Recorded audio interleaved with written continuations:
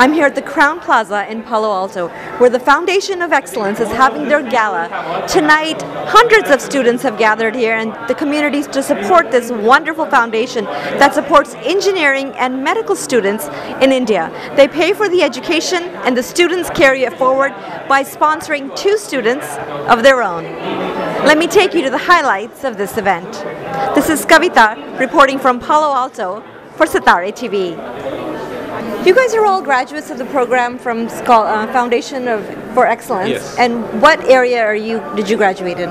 So I graduated in engineering, electronics and communication engineer. Okay, and how about you? I graduated in electrical engineering as well. How about you? I too from electrical engineering. Computer engineering. Okay. And mechanical engineering. Wow. What cities are you all from? Chennai. So I'm from a small town called Cuttack in Orissa. Okay, and you are? Hyderabad. Hyderabad? Yeah, Bangalore. In Chennai. Wow. So is it safe to say that your education was funded and supported by Foundation for Excellence? Absolutely. You don't have to have any station around it, definitely. So during our all the 4 years of our graduation, the expectation was we have to meet the meritorious criteria which they set. So every one of us who qualified is what are the list of people who are here. So we were funded throughout the course, all through all the 4 years. And how were you selected for participating in the program? So there is a facilitator who's across different places in India. So the facilitator gets tag of people who are merit commeens, who are in need, and they pick the people and they recommend to FFE. And from FFE perspective, they just make sure that the eligibility criteria is met and the consistency in their meritorious thing is taken care. I'm here with Mr. Bhargav. He's here supporting the Foundation for Excellence, and of course everyone knows 5-Hour Energy. How could we not? Sir, you're speaking tonight. Tell me about this event and what it means to you. Well, as you may or may not know, we just released a big film on all the work that we're doing in philanthropy. That'll affect pretty much more than half the population in India. So when they asked me to speak here to philanthropists, I'm sure in the Bay Area there are a lot of people who want to do something. I think they've done well for themselves, and now it's time to do something for India, for where you're from. And so for that, I mean, it was hard to refuse. So I'm here. You know, you have a very big heart. What motivates you from the core to actually give back to the community, and why do you think it's so important for everybody to feel that way? Well, I don't have a big heart, and all I look at is what else would I do? In other words, I'm too old for toys, and what else do you do? Get up in the morning and do what? Make more money? It's at some point it's irrelevant. So you try to do something. So the only choice is to do something for those who don't have less. So it's not really so much that I'm a good guy. It's just I don't have anything else to do. So I have to do something useful. And that's it. Great. We all start that philanthropy is easy. And then we realize, then you go in and you start digging in and you realize it's way harder than business. And then most of everybody that I've seen just messes it up. Because it's just like business. You have to do things, the right things, to make results happen. And we think it's not. And so I certainly messed up. And so I hopefully learned from that. And today, hopefully, I'll just give them a little idea of what I did. And maybe some of them will feel, okay, that makes sense to me.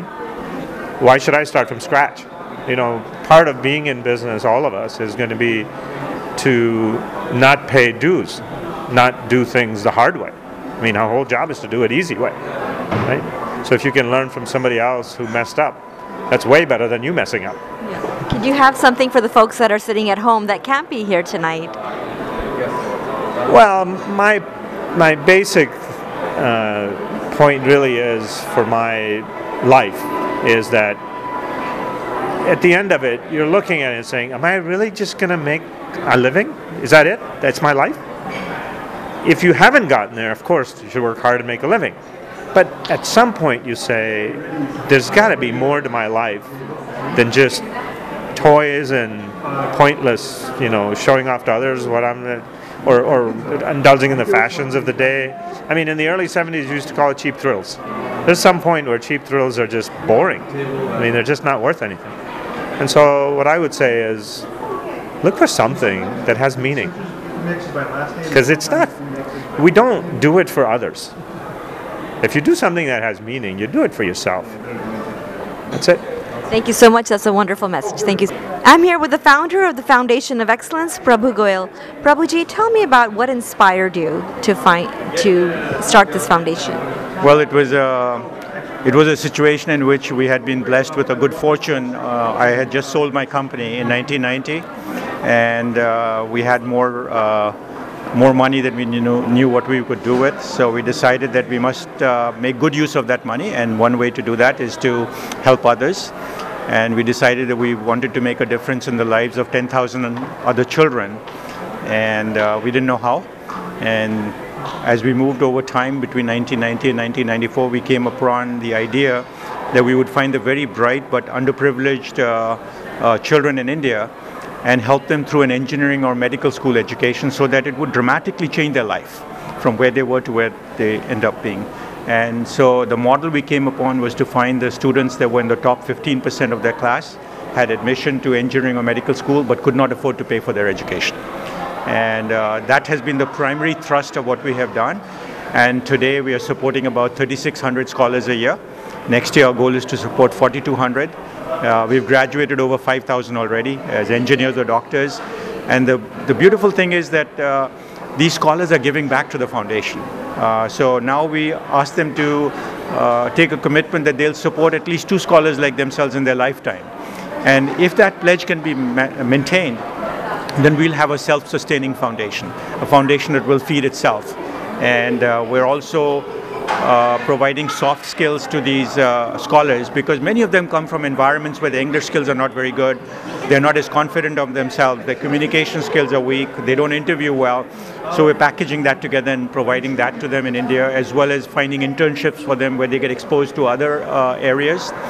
And then we're building a network of the FFE scholars, the alumni, and the donors, so that that network can be a resource to our FFE students, so that in life, if they need some help, they can always reach out to that. So we've already started seeing examples where some of the scholars who have come to the US are reaching into this network to get help in the US. And I think to us that is phenomenal. So it's an overall system. We're trying to improve it every year so that we add more and more value ultimately to the scholar. I'm speaking to Sheetal Ori. She's the Director of Operations for the FFE. Sheetal, tell me some of the challenges this year in operations. Well, it's always a challenge to raise funds, and especially for these low-income scholars who we're trying to fund. But to the generosity of the Silicon Valley, as you can see, we have amazing donors who are here tonight who are sponsoring these scholars. There were challenges, yes, but I believe we have overcome them. We still have miles to go, but we will keep on trying, because it's for always a good cause that we're doing this entire fundraiser tonight. Great, that is wonderful. What is the goal that you're trying to reach tonight? 1 million. Wonderful. I hope you achieve it and then some. Thank you. Manish, you're on the board of FFE. Tell me some of the goals that you have for this year. Yeah, absolutely. So yeah, I've been on the board of FFE for about 2 years now. It's a great organization, and the goal that we have today is to raise about $1 million. On average, it costs us about $750 per student per year. So that's about $3,000, right? That's quite a few kids. Over the last 21 years, we have an alumni base of more than $10,000. And we're starting to do really well, raising funds in India as well as in the US. As we both know, India is a huge youth population, right? 356 million. Yes. That is the key asset that the country has. And if we were to educate it, that is how we will reap the power. So yeah, I'm quite excited, of course, of being associated with FFE. I'm here with Venk Shukla. He's the current president of TIE, and he's been the president of the Foundation for Excellence for the past 18 years. Venk, tell me about this foundation. We started the foundation basically to take care of those students in India who are the brightest and the poorest. and we wanted to support them for the most expensive education in India, which is engineering and medical education. We started small, but Prabhu Goel, who is the main donor, has been the main donor forever. He put a big challenge, and this has been a very, very satisfying journey. Now this year, I think now we have supported 14,000 students, enabled them to become engineers and doctors in India. If the father of the kid is a chaprasi in a bank, the kids will not qualify. So this is rickshaw pullers, maid servants, auto rickshaw drivers, barbers, those kind of people. Is that kind of a family background that the kids come from. But they still have academic merit, so they've made it all the way through elementary school and high school. So what is the push that they've had in the academic years, in the formative years, foundation years, to get them to be merit scholars in college? You never know. I mean, there are millions of kids, and to a large number of them, poverty becomes is such a drag on them that they can't achieve their full potential. For others, they persevere and they overcome. And it's those ones that we find.